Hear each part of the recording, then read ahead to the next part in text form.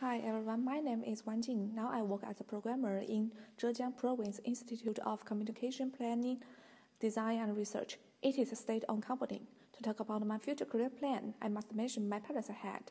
They are all staff of Chinese bank. In my family's eyes, we think a long-term work position in a Chinese state-owned bank is a well-paid and decent job. My 5 years career planning is to work as a good bank club, accumulating financial and social experience.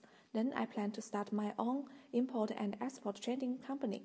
I also want to build my financial consulting company, which provides professional and quality financial service to enterprises and individuals. So I need to start financial knowledge to support my plan.